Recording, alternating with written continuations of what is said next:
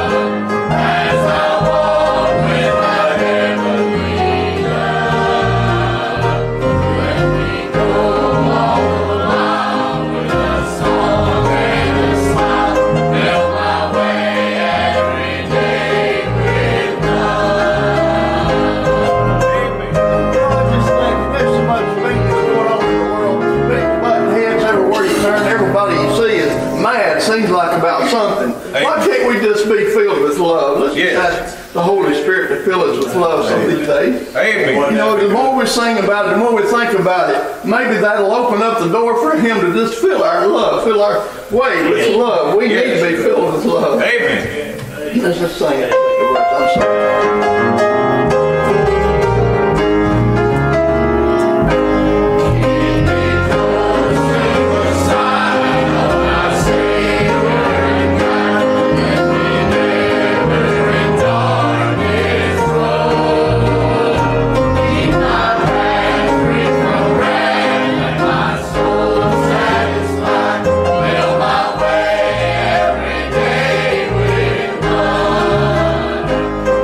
My way.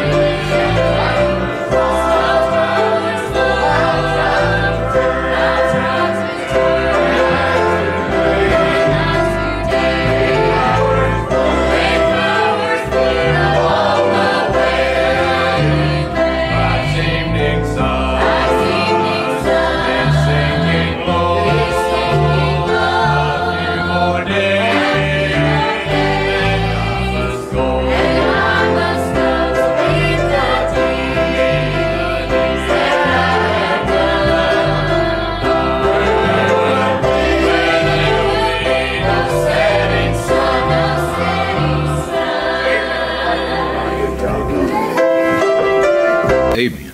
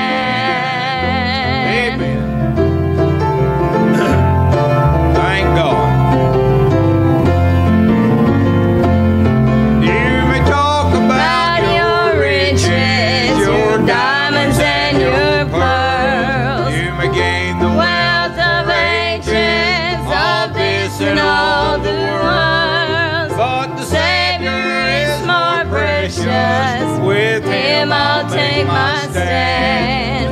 Wanna be ready to meet him in glory land. I wanna be ready to meet him by and by. I wanna be ready to meet him in the sky. I wanna be more like him and do his blessed command. Wanna be ready to meet him in glory land. Amen. Thank God. What a privilege. There's one thing I can boast of, salvation from the fall. I'm an heir to wealth and glory, and my Father owns it all.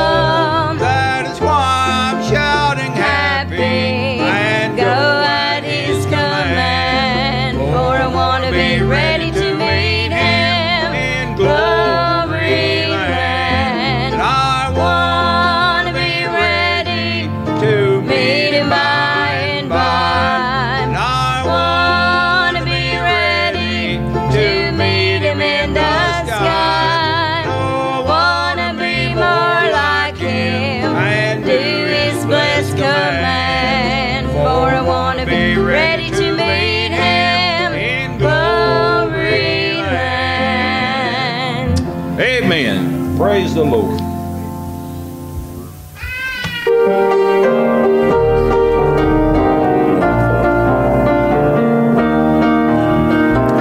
Once from my poor sin-sick soul, Christ did every burden roll.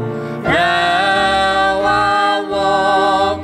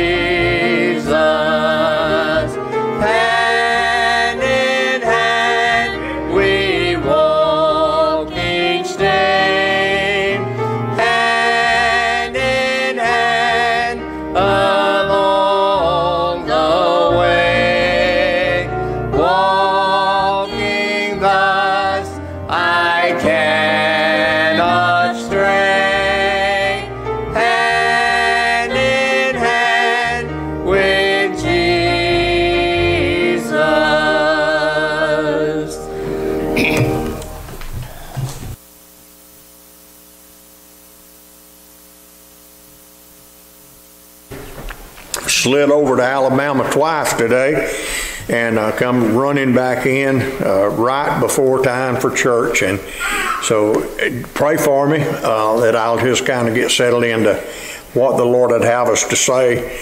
And talk. I thought about, I was running so fast, I come around Luke 1, and there's a log truck turned over there and just scattered the logs all over the highway. Amen. And I was glad he wasn't hurt. Amen. And but anyway, I thought about, well, I guess I better slow down and take the cliche my granddaddy used to say. He said it'd be better to be 5 minutes late than 4 or 5 hours dead, or something like that. Amen. And so I appreciate the privilege to be in church tonight. Look in the Word of God in Matthew chapter number 2, and we'll read 2 or 3 verses here. And then we'll try to give you a thought the Lord's put on my heart tonight. The Bible said over in Joshua chapter 1:9 that after we have meditated in the Word of God, then we will have good success. Amen. The Bible said that man shall not live by bread alone, but by every word that proceedeth out of the mouth of God. Matthew in the book of Psalm 138, verse number 2, he said he magnified his word above his name. Amen. Boy, I thought about that first time I read that scripture, and I said, how in the world could that be? The Bible said at the name of Jesus, every knee shall bow. But he said he magnified his word even above his name. And no wonder that God wants us to get it in our heart, meditate on it, digest it, that we could be the Christians that God would have us to be. Let's look in verse number 27. The Bible said, and at last of all, the woman died also. Therefore, in the resurrection, whose wife shall she be? Or of the 7? For they all had her. Verse number 29. Jesus answered and said unto them, Ye do err, not knowing the Scriptures, nor the power of God. Father in heaven, we ask you tonight, Lord, that you would let us enjoy your presence. And God, that we would be able to magnify your name, knowing the Bible said, whether we eat or drink or whatsoever we do, let us do it all to the glory of God in 1 Corinthians, I believe, 10:31. So help us, God, to understand the Word of God and let it have lodging in our heart. Lord, taking the Scripture to face value, the Bible said, how shall a young man cleanse his way except by taking heed to the Word of God? So help us to do that tonight, and we'll thank you for it in Jesus' name. I was thinking about the Bible and the things of the Bible. And in 1999, I wrote this down. It may have been Brother John's that preached it. I don't know, but I wrote it down, and I saw it last week. And I thought, well, next time I preach, I'm going to try to preach on that thought. And so the Bible said in verse 29, Jesus answered and said unto them, You do err, not knowing the Scriptures, nor the power of God. Whenever we make mistakes in life and we don't do the will of God, it's simply because we don't understand the Word of God and we don't take it for face value. The Word of God helps us to know how to live. I rented a piece of equipment this week over from Yancey Cat, and I said, I told him the name of our place was Abundant Life Farm. And it got a good conversation started off. He asked me why I chose that name.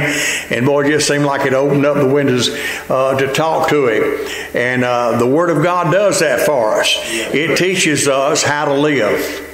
John 10:10 tells us that He came that we'd have life and have it more abundant. So the Word of God also not only teaches us how to live, but it teaches us how to love.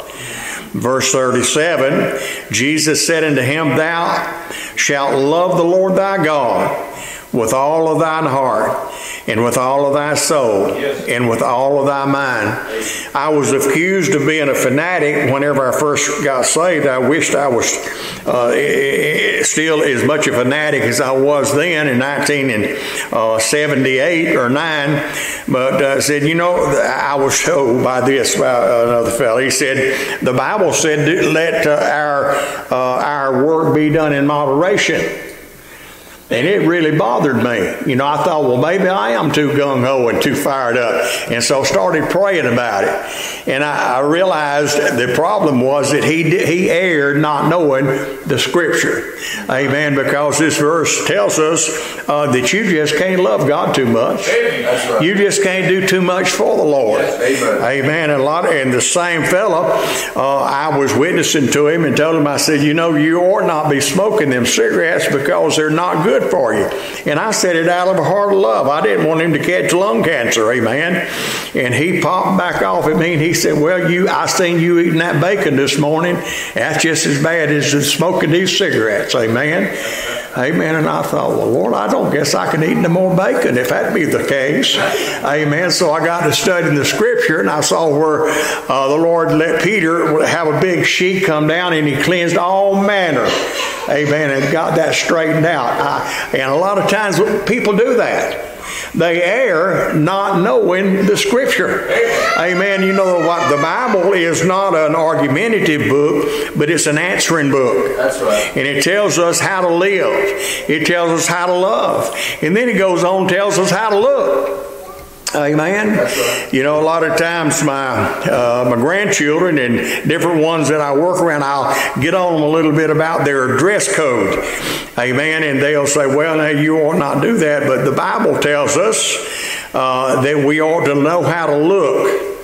Amen. We ought to know how to live. Right. And then we ought to know how to learn. Over in Deuteronomy chapter number 6, there's a purpose of getting together, that we may learn, that we may hear, and that we may understand what God would have us to do.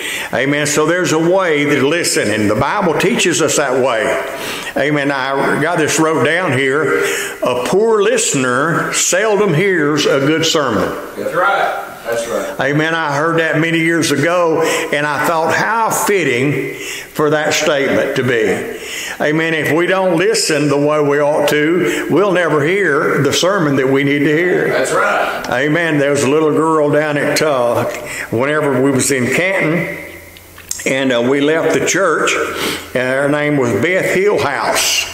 Don't know why I remembered that, but we was walking up the driveway, me and my wife holding hands, walking up through there. And she come up to me and she said, good preaching, preacher.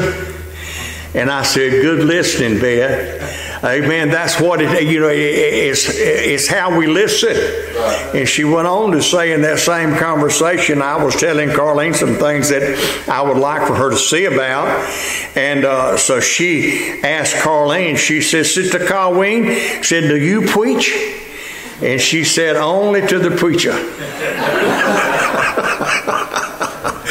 But a lot of times the Word of God, we need to take heed to it where we learn how to listen.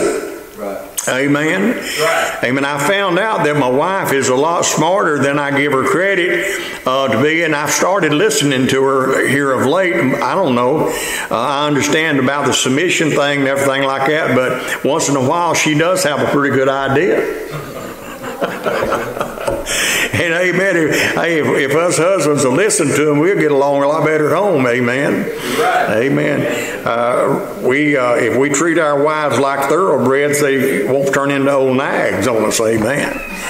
Thank God for a good wife. Amen. But we need to learn how to listen. And the Bible teaches us that. Amen. So we need to learn these things. And got 2 or 3 things written down here tonight that people err on. They're so confused. You know, denominationalism. And I thought about the Jehovah's Witnesses and the Catholics and the Lutherans and all this, that, and other. And their problem is that they don't know the Scripture. And they don't study the Scripture. Because if they did, they would realize the fallacy and the things that they're doing and saying. You know, I'd hate to be a Jehovah's Witness because I might not be one of the 144,000. But they err about the Scriptures concerning salvation. Thank the Lord, the Word of God is very clear that we get saved by the blood of Jesus. It's a free gift. It's not of works lest we have done. The Bible said, but according to His mercy, He saves us. Amen. Thank God, I'm glad that I'm saved in the church on my way to heaven. Amen. And I got it pinned down because I got God's Word on it. I gave out many tracts over the years, and the title was "You Got God's Word on It." And whenever I would give it out, I would try to give people a little assurance by, this is, God said this. This is what God said. It's not what R.V. Stanley said. And if you'll take this for face value, you can take it to the bank. Amen. It'll stand whenever everything else is on fire. But a lot of people get confused about salvation. They think, well, and I've heard it said, and you have to, well, when I get to heaven, I believe the good will outweigh the bad. But they're basing their salvation on works. Right. Amen. Instead of on the blood of Jesus. And so salvation has to be understood, needs to be understood that it's a gift of God, not of works, lest we should boast. Amen. So I'm glad, thank God, that we don't have to be confused about salvation. After I was saved, people said, well, I'm glad you got saved, but there's more to it than what you got. But I studied the Scriptures, and I found out that over in Colossians, in Jesus Christ dwelleth all the fullness of the Godhead bodily. Amen. Glory to God. Whenever you got Jesus, you got the whole ball of wax. Amen. Right. Thank God. I'm glad to say that. I've got the Lord in my heart. Amen. Thank God for salvation. People don't have to be confused about it if they would just read the Word of God and take it for face value. But a lot of time people do get confused about it, and I know you get all kind of answers just like I do whenever you're witnessing. People get confused. They err not knowing what the Scripture teaches about salvation. So thank God we need to take it for face value, and we need not be confused about salvation. And then people get confused not knowing the Scriptures about sanctification. You have to work at it. It's not something that whenever you get saved that God just sets you apart and you don't have to do anything else. You have to work at being saved. Sure. Yeah. You have to work at not being saved, but being sanctified, set apart. Amen. And so we don't need to be confused about that. You have to put forth an effort. Amen. I passed people all up and down the highway tonight that was going all other places beside the Wednesday night prayer meeting. Amen. They wasn't working at being sanctified. Amen. And people get confused about that. Amen. I'm glad that my neighbors normally see us headed to church on Sunday morning night and Wednesday night. I hate when we don't have church on Sunday night. I'm afraid somebody might think we backslid. Amen. But I'm glad. Amen. Amen. We need to work at this thing about being sanctified. Amen. Amen. About sanctification. What does it mean? I'm saved, sanctified, and filled with the Holy Ghost. Amen. If we are, then we've laid our body as a living sacrifice, holy acceptable to God, which is our reasonable service. Amen. So we don't need to be confused about this thing of sanctification. We need to submit ourselves to God every day. And when we get up in the morning, I'm not near as faithful about my prayer life at night as Brother John's. And I got to think about it the other night. I was praying about it, and I said, now, Lord, you know, sometime I get home at 3 o'clock in the morning, my wife's done asleep. Amen. But it doesn't give me an excuse not to have my prayer time. Right. Amen. And I thank God I don't remember, and I guess this sounds like I'm bragging, but I don't remember a day that since I've been saved that I hadn't prayed and asked God to have His will in my life. Amen. We was overworking today, and my grandson asked me to pray. I said, "Well, you pray." He said, "No, Grandpa, you pray." Amen. And I think it was he wanted my heart to be softened where I wouldn't make him work so hard. Amen. But thank God, prayer makes a difference. Amen. Sanctified. We don't need to be confused about that. Whenever I come home at night, I try my best to have prayer time before going to the house. Many years ago, I came in the garage, and Robbie, he was at home that time. He had his truck parked in my space. And that bothers me a little bit. I got a place. I like to have my things in a place. Amen. But I came in and Robbie's truck was right in my spot. I didn't like that. I got out and I was grumbling around a little bit, and I went up to the house, and my wife had supper cooked. And I said, "Robbie's truck's in my spot. Where's he at?" And I was a little bit grumpy. And she said, "Honey, have you prayed today?" Boy, it hit me right in the heart. Amen. I said, "Yes, but not as much as I should have." I turned around, made me a U-turn, Brother Steve. Went back down there and prayed. Amen. When I come back the next time, things was different. Amen.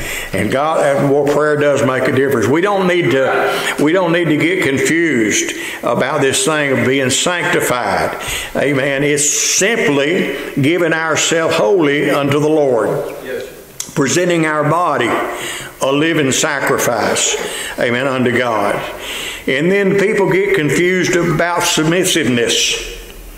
A lot of times we forget that we're supposed to be submissive to God, and then the husbands submit to God, the wives supposed to submit to the husband.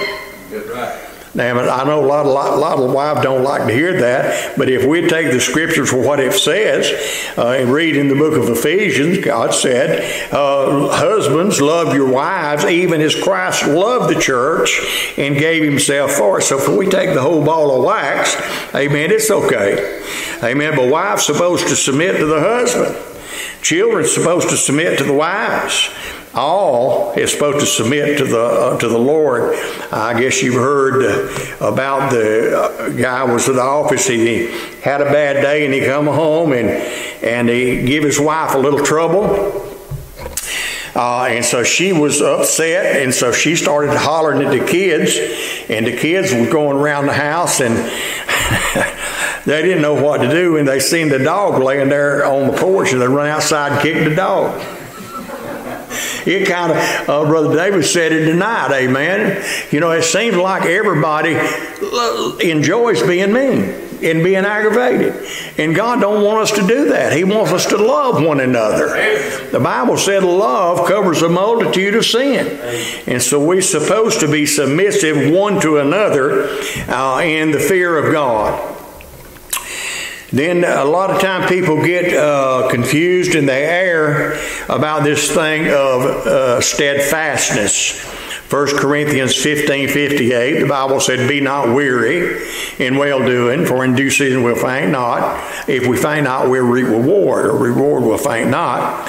We will reap reward." So a lot of times we, we're here and there and we don't submit. We don't wait for the recognition and the approval from God in submitting to what we should do. And so we have to be very careful about not getting confused about steadfastness. God says be planted in the house of God. He wants us to take root and bloom where we're planted and be steadfast and unmovable, always abound in the work of the Lord. I'm hurrying along. We need to be not confused about soul winning. You know, I've heard Brother John say it before, and I believe, and it's the truth. Soul winning is whosoever, of whatsoever, but it's not whensoever. That's right. Unless the Spirit of God is dealing with you and drawing you, then you can't be saved. I remember the first person that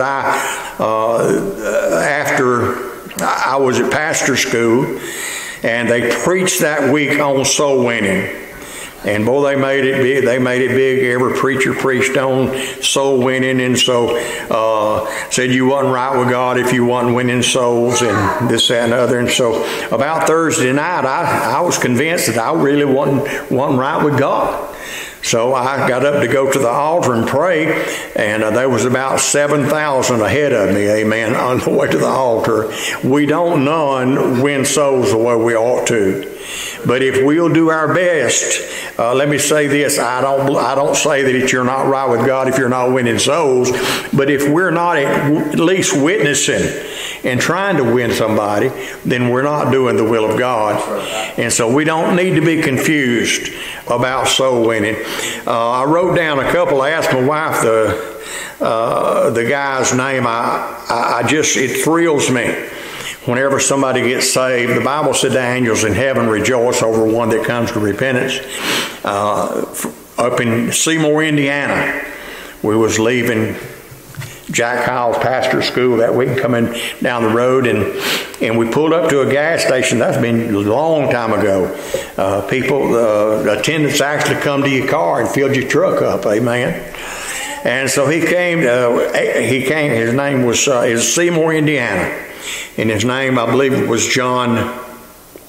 I forget his last name, but anyway, he came out and he pumped the gas, and I got to talking to him about the Lord. And so he said, I've been thinking a whole lot about that lately. Boy, that's the key. Unless people are thinking about the Lord, unless God's dealing with them, then there's no salvation. There's nothing to be accomplished. Amen. So we don't need to get confused about that. It takes the Holy Spirit of drawing, and it takes us witnessing, and then it takes the recipient to believe and trust in God. The next one I wanted to mention was over by the Sea of Galilee back in the 80s. Carlene and I was there that week, and we was there with a church group. And Aaron, our bus driver, took us all across and all around. And so that night he invited me to come talk to him. And so I went into his room, brother, and I told him about the Lord and told him what God had done in my life over the years. And so he bowed his head and he asked Christ to come into his heart. His brother was a rabbi, and did all the rituals and everything. And when we got through praying, he looked at me and grinned. He said, I knew God, being a reasonable God, had to make a way that people could get saved and still live. Amen. His brother done so many different things, and what he was saying was he worked and drove a bus and had a family, but God saved him, and thank the Lord for that reality. So we don't need to be confused about soul winning. Just give out tracts and tell folk of what God did for you. That's the best testimony that you can have, and that's what the Apostle Paul did. He told everybody everywhere he went what happened on the road to Damascus. Amen. And so just give out your testimony and see what God will do. And then we don't need to be confused about the second coming. Amen. Amen. I'm glad that he could come this very night. It'll be just like a thief in the night of the rapture when he comes. And we don't need to be confused. We don't need to err. There's nothing holding him back. Amen. He could come tonight. And we don't need to err concerning the rapture. Be ready. Be ready to meet him, because he's surely coming soon. Yes. Amen. So we don't need to err concerning the rapture of the church. Then the second advent, Brother John's taught us, and then whenever he comes a second advent, he'll be coming with the saints.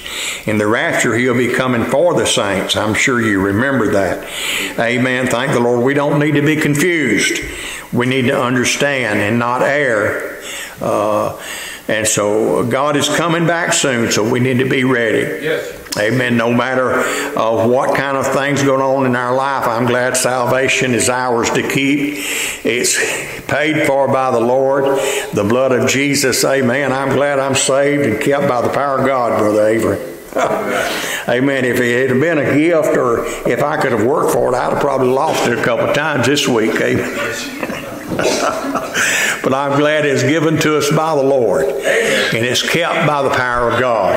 And we don't need to weary in well-doing. Thank the Lord. Don't need to wander around. Thank God. The Word of God teaches that the power of God is what keeps us saved. We're in Ephesians, we're accepted, we're sealed. In Romans, we're kept. On and on we could go on. But I'm glad that we're sealed to the day of redemption and kept by the power of God. Amen. We don't need to let the devil confuse us. We need to keep our minds on the Lord and not be, don't err by not knowing the Scriptures. Whenever we have a question, if we go to God and ask Him, I found this to be true in my life. If I can get myself yielded enough that I convince God I want His will, then He's pretty quick to answer me. Amen.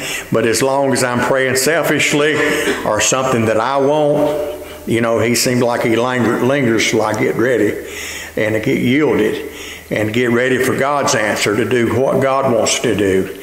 And then He'll do that. So let's pray. Father in heaven, help us, God, to be faithful with our Bible reading. Help us, God, to be faithful with our prayer life. Help us to be unmovable, always abandoning the work of the Lord, knowing that our labor is not in vain in the Lord. Just have your blessed will in the church, and Lord, work out your own divine will for all this here. And help us to submit to you and, Lord, to obey you. And we'll thank you for it. Be with the preacher, situation with his wife, and you know the needs of those in the church that have special needs. God, we just ask you to have your will in each and every situation. In Jesus' name. Amen. All right, Avery.